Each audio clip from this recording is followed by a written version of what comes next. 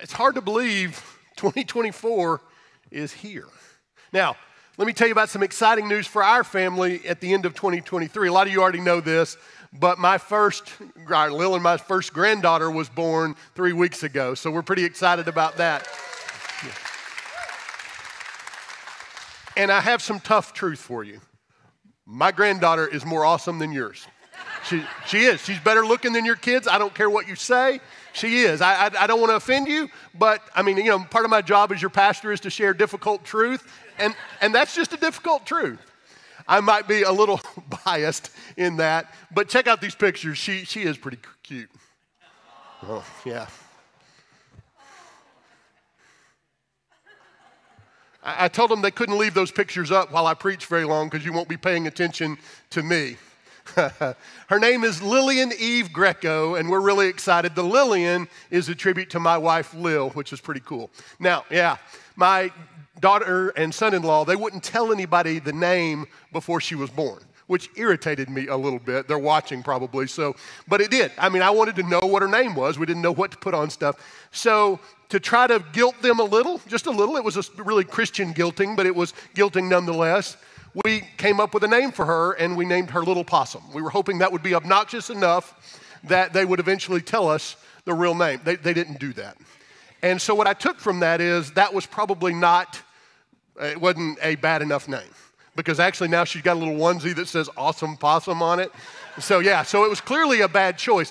So I told my daughter that the next time we're going to call it Cockroach. That just lovingly, if you don't tell us the name, it's going to be Cockroach. I was told that I would not be allowed to visit or see any child that I call Cockroach.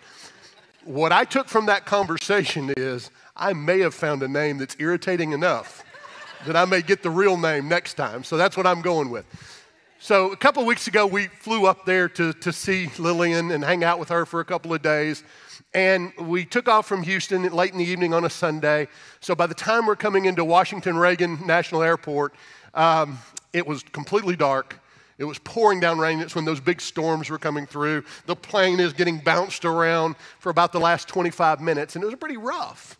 And as I was looking out the window, watching the rain blow by at 400 miles an hour, I realized that it wasn't bothering me, that I had peace about that moment.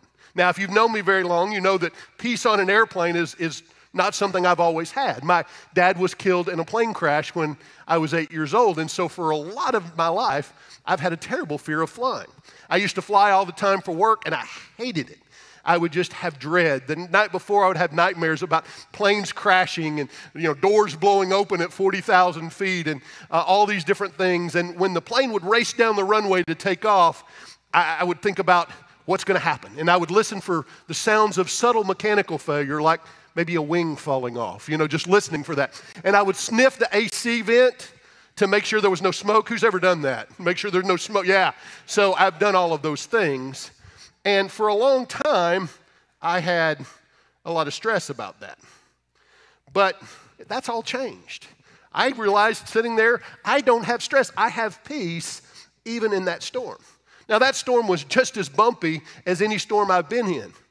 The difference was, compared to 15 years ago, I now trust God in a different way than I did back then. And I have trust that He can take care of me, not just in this life, but also into eternity. Well, if you have your Bible apps, go ahead and open those up to John chapter 14. In this passage of Scripture, Jesus is just a couple of days from the cross, and they've just celebrated the Lord's Supper, what we call the Last Supper, with His disciples, and He shared some pretty disturbing news with His disciples. He's told them that one of them is going to betray Him and that He's going to leave them. And as you might expect, they're pretty nervous. They're pretty upset by this revelation about what's to come. And so Jesus comforts them a little, and He tells them that He's leaving to go back to heaven and that eventually He will return and take them home with Him. And then He gives some really practical teaching about peace. And it was very helpful for them because their world was about to start spiraling out of control, and it's helpful for us today. Well, let's pick up Jesus' teaching about peace. This is John 14, 15 through 27. If you love me, keep my commands. That seems like an odd way to start with peace. But let's keep going. And I will ask the Father, and he will give you another advocate to help you and be with you forever, the Spirit of truth. The world cannot accept him because it neither sees him nor knows him. But you know him, for he lives with you and will be in you. I will not leave you as orphans. I will come to you. Before long, the world will not see me anymore, but you will see me. Because I live, you also will live. On that day, you will realize that I am in my Father, and you are in me, and I am in you. Whoever has my commands and keeps them is the one who loves me. The one who loves me will be loved by my Father, and I too will love them and show myself to them. Then Judas, not Judas Iscariot, said, But Lord, why do you intend to show yourself to us and not to the world? Jesus replied, Anyone who loves me will obey my teaching. My Father will love them, and he will come to them and make our home with him. Anyone who does not love me will not obey my teaching. These words you hear are not my own. They belong to the Father who sent me. All of this I have spoken while still with you. But the advocate, the Holy Spirit, whom the Father will send in my name, will teach you all things and will remind you of everything I have said to you. Peace I leave with you. My peace I give you. I do not give you as the world gives. Do not let your hearts be troubled, and do not be afraid. Feels like kind of an odd way to start teaching on peace. He eventually gets to this peace that he's giving them, but that's not where he starts. 4 different times he says, if you love me, you'll obey my commands. If you love me, you'll obey my commands. And then he says that he will be with those who obey his commands. And that seems a little odd when we first think about it, but it makes perfect sense when you understand it, because Jesus is making it very clear where true peace is found. It isn't found in the world around us. And if you've watched the news at all, you know our world is probably less stable than it's been at any point since the Cold War ended over 30 years ago. We have regional wars going in the Middle East and in Europe. And the United States is involved in both of those conflicts. And they both have the potential to spiral into bigger conflicts. The world doesn't have peace. But that makes sense. Jesus told us that 2,000 years ago. He said, until he returns, there will always be wars and rumors of wars. There's also no peace in our circumstances. And if you have been around and know what's going on even in our church, you know that's true. I know more people right now struggling with major health issues than maybe ever in my life. There's no peace in that. I know people that got laid off in our church just before Christmas. The financial condition of this country is troubling. I mean, inflation is stealing away the American dream, and things are tough. There's no peace in any of that. Our circumstances don't provide peace. But, so often that's where we look. We think, if only my circumstances would change. If only things would get better, the storm would pass, then I could have peace. If only that medical test will come back negative. If only that pregnancy test will come back positive. If only I can get that raise or that promotion at work. If only my child will stop messing up their life the way they have. Then I could find peace. But here's the difficult truth. If you're waiting on a storm to pass, that may not happen. And even if it does, there may be a storm right around the corner that you don't even know is here yet. There's no peace in our circumstances. Our government cannot offer you peace, and that's irregardless of which party is in control. They cannot provide you peace. And Jesus said that too. He said that there will always be famine. There will always be disease. We know that's true. We've gone through those things. There is no peace in our government. But look back at what Jesus says in verse 27. He says, peace I leave with you. My peace I give you. And then he says that his peace is different than the world's peace. The turbulence on that airplane flight I experienced a couple of weeks ago wasn't any less bad than it was 15 years ago. The difference was the lens through which I viewed my circumstance. Does that make sense? The circumstances were the same. I'm getting bounced around like a cheap carnival ride. But it didn't bother me because I now trust the one who is in charge of the wind and the rain. My circumstances aren't different. But the lens that I view those circumstances through has changed. And that makes all the difference in finding peace. If you want to find real peace in 2024, it starts and ends with Jesus. True peace isn't found in the absence of trouble and hardship. True peace comes from an internal calm that's fueled by a quiet and peaceful heart. Internal calm fueled by a quiet and peaceful heart. And knowing that Jesus is near to us is what gives us that calm and quiet heart. My daughter and her husband, they're always near my granddaughter Lily, and they're never more than a few steps away. She sleeps in a bassinet just a couple of steps from their bed. When she naps during the day, they may be in the next room, but they're close enough they can hear her cry. And if she cries, they run to her immediately and take care of whatever is going on with her. They're right there. They're always near. But my 3-week-old granddaughter doesn't get any peace from them being nearby because she doesn't know it. When she is at her most comfortable, when she is at her most peaceful, is when you're holding her up on your chest and she can feel the warmth of your body and she can hear your heartbeat. The difference is she knows you are near. You're always near, but in that moment she knows it. And the same thing is true in our relationship with Jesus. Jesus is always near, but how we experience that nearness depends on the connection that we have to him, the strength of that connection. So if you just kind of play around at being a Christian, if you just kind of come and sing a few songs and kind of walk through the walk, but never really get changed by Jesus, you're never going to experience this peace that Jesus is talking about. But if you can make Jesus the source of your hope and strength, if you make him your refuge in the storms of life, you can find peace even in a world around you that's filled with war and violence and hardship and unrest. Jesus is always near, but we have to know that he is near. So how do we do that? How can you have a relationship with Jesus that gives you this kind of peace despite the storms around you? The first thing is to find peace through Jesus. If you're here and you're not a follower of Jesus, you can't experience the peace of God because the reality is you don't have peace with the God who made you. Most of this message is going to be directed at Christians, and we're going to talk about how Christians can find peace in Jesus. But if you're not a Christian, that really doesn't apply to you. The first step you have to make is to follow Jesus, is to make him your Lord and Savior, to repent of your sins. Because when you do that, everything changes and you now have God within you.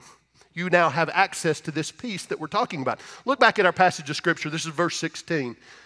And he says, this is Jesus talking here, and I will ask the Father, and he will give you another advocate to help you and be with you forever, the Spirit of truth. The world cannot accept him because it neither sees him nor knows him. But you know him, for he lives with you and will be in you. I will not leave you as orphans. I will come to you. Before long, the world will not see me anymore, but you will see me. Because I live, you also will live. On the day you will realize that I am in my Father, and you are in me, and I am in you. That applies to Christians because we have the Spirit of God living in us through the Holy Spirit. And so we have access to this peace from Jesus. But if you're here and you're not a Christian, you don't have that peace because you're at war with the God who made you. The Bible says that you're in open rebellion through your sin. But when you accept Jesus, you repent of your sins, you make him Lord and Savior of your life, that all changes and suddenly you have peace with God so that you can find peace in God. Look at how the Apostle Paul says this in Romans 5, 1 through 2. He says, therefore, since we have justified or made right through our faith, through believing in Jesus, we now have peace with God through our Lord Jesus Christ, through whom we have gained access by faith into this grace in which we now stand. And we boast in the hope of the glory of God. If we have true life-changing faith, we suddenly have peace with God because we are now covered and made right or righteous by the blood of Jesus Christ. And now we are no longer in rebellion, but we have peace with the God who made us. And if you're not a follower of Jesus, the rest of this sermon really doesn't apply to you. And your next step that you need to consider in 2024 is to follow the Prince of Peace, to follow this Jesus and making him Savior of your life, because what he did on the cross gives you a chance for eternal peace with God. All right, for those of us who are Christians, we have access to a supernatural peace in Jesus. It's a gift from God, but so many of us, we leave our gift unopened and unused. So how do we use and how do we access this gift of peace that Jesus gave us? Here's how. We find peace in Jesus. If you want to experience peace in 2024, your life has to be filled with the things of Jesus. Your love for him has to be greater than your love for the things of this world. As long as your primary hope, as long as your primary love are the things of this world, then you got to look to this world and your circumstances to give you peace. But man, that's a fickle peace. And it can change just like that when your circumstances change, and it's up and it's down. But Jesus is offering us something different. He says 4 different times, if you obey my commands, I'll live with you, I'll be a part of you, and ultimately, I will give you my peace. True peace comes from a deep love of Jesus. And obedience shows that deep love. That's just how it works. And this makes sense if you think about it. I love my wife, Lil. And the way I show her that is I do my best, I'll sometimes mess up, but I do my best to make her happy. And I'm faithful only to her. If I say I love my wife, Lil, and I'm not faithful to her, what do those empty words mean at that point? My love is shown through my faithfulness. See, I think it's really easy to think about love for Jesus in very sentimental or emotional terms. And let's be honest, our love for Jesus should be passionate. It should be filled with emotion. But it's also got to be filled with obedience, because that's how we express our love. And so when we're disobedient to God, it's more than just a failure of our strength. It's more than just a failure of performance or planning. At its heart, when we are disobedient, it's a failure of love, because love is connected to obedience. So when someone says, I really love Jesus, but I don't want him telling me how to live, that comes from a tragic misunderstanding of obedience. Our obedience isn't driven by fear. It shouldn't be driven by our attempts to somehow appease God. It is at its heart driven by our love. And here's the hard part of this issue of obedience leading to peace. Obedience almost always comes before peace. And let me tell you some even harder truth. Obedience so often comes before finding any joy in that obedience. Initially, we have to be obedient because we know that's what we're called to do. We are following Jesus even when we don't feel like it. Some of you guys are waiting to follow Jesus more closely and to be obedient until you get this magical change of your heart when you suddenly have a desire to be more obedient. But that may never happen. If you know much of my story, you know that I had a big life change about 15 years ago and came back to the church and came back to God. And I realized that's what I needed to do. But let me be honest with you. When I first became obedient, I started going back to church. I started going to Bible study. I started giving, tithing 10% and being generous. Doing those things, initially, there wasn't peace. There wasn't joy. I did that because I knew it's what I was supposed to do. Then over time, the things of God became more and more important to me. And now I spend a lot of time and effort and energy and resources on the things of God and the things of church. And I love it. Man, it is who I am at this point. And over time, a lot of my fears have gone away. But that didn't happen initially. When I started going to church every Sunday, that wasn't where I wanted to be. I was doing that because I thought that's what I was supposed to do, and I was. And so I went. But I worked really hard during the week, and I'd just as soon sleep in on a Sunday morning or go play golf. When I started giving 10% of my income back to God, that isn't what I wanted to do. I could think of a lot of things that I wanted to do with that money that didn't involve giving it back to God. But I did it. And I certainly didn't want to go to Bible studies during the week after I'd worked really hard and rush home and go to a Bible study. I did that out of obedience. And over time, I found joy in that. And then ultimately, that joy led to a different relationship with Jesus where I now find peace even in difficult circumstances. And my fears, many of them are gone. Obedience is the key to peace in Jesus. Here's why. When we choose Jesus over the things of this world, the things of this world that drive our fear and our anxiety, they become less important. The most important thing that will never fail us is eternity with Jesus. When that becomes where our hope is, then the things of this world don't drive our peace, but Jesus does. We have to be holy. We worship a holy God. And over in the Bible, Jesus says, I'm holy, you be holy.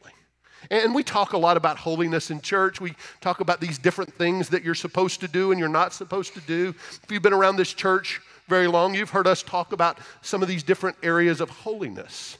And holiness is really just this beautiful picture of what a Christian's life should look like. There's things that we're supposed to avoid: envy and greed and bitterness and anger and those different things that we're supposed to avoid. And then there's things we're supposed to do. We're supposed to serve Jesus, give generously back to Jesus. We're to read our Bible and pray. We're to serve and love one another in a different kind of way. There's lots of these do's and don'ts that make up holiness.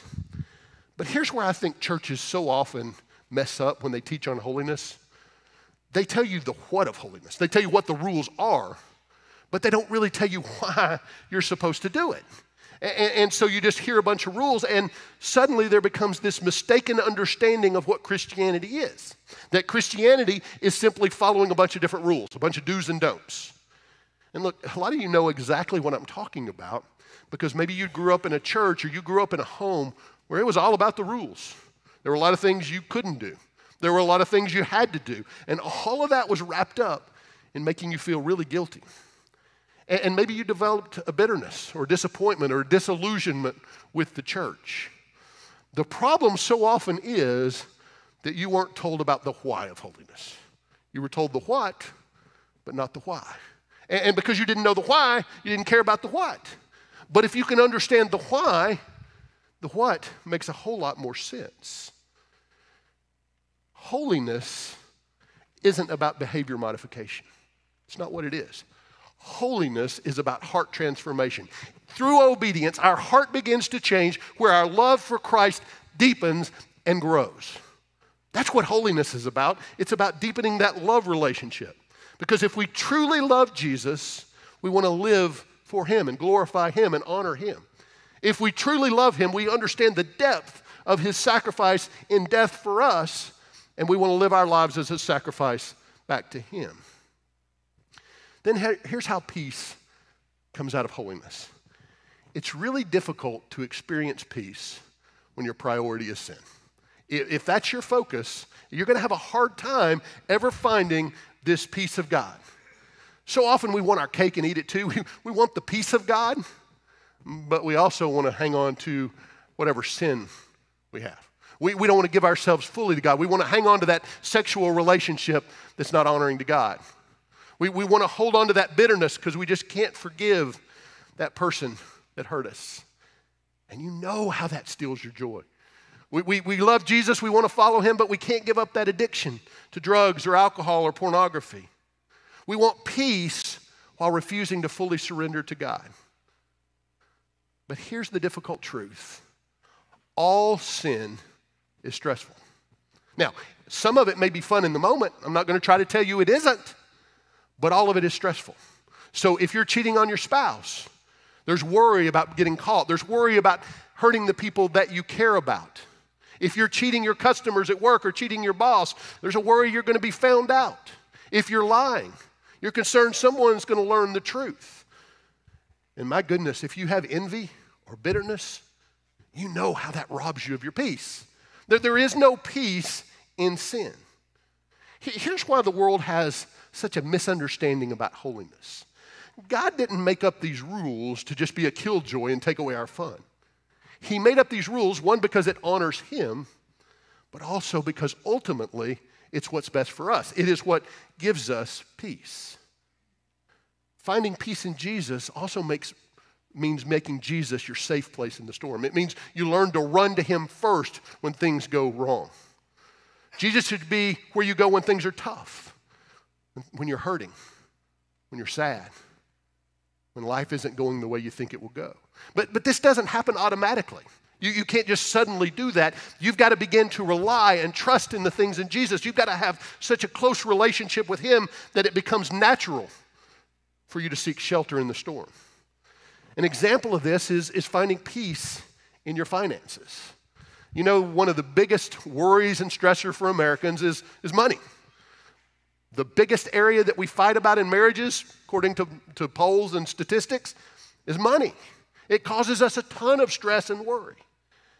What you will find is when you give generously back to Jesus, you begin to tithe on your income, money has less of a grip on you. Let me tell you what happened for me.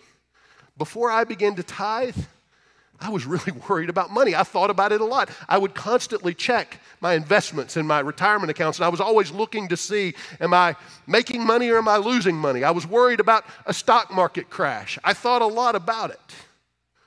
But after I began to tithe, didn't worry much about it anymore because I began to understand that it's all God's, so let him take care of it. I don't have to worry about that. He's got it. I can't even tell you the last time that I looked at my retirement accounts and worried about any of that because I trust in God that he's got me, whatever that balance looks like. I know that feels odd, and you think, yeah, preacher, I hear what you're saying. You want us to give to the church. I want you to give to Jesus because it will change the way you view money and it will give you peace. The same thing works in other areas of your life. If you give your career, your family, your health, if you give that to Jesus and trust him in that, those things will become less important and you'll find peace. You cannot control the circumstances around you, but you can control the lens through which you view those. When you have a trust in Jesus, you have peace even in the storm. The best way I can give you a picture of this, it's like sitting out on your porch on a rocking chair watching the storm, right? The storm is raging all around you, and somehow you're protected. That's what it looks like to truly trust Jesus. We get an internal calm and a peace when we have a dramatically connected relationship with Jesus, when we trust him in all aspects. Look at how the Apostle Paul says this in Philippians 4, 6 through 7. He says, do not be anxious about anything, but in every situation, by prayer and petition, with thanksgiving, present your requests to God. And the peace of God, which transcends all understanding, will guard your hearts and your minds in Christ Jesus.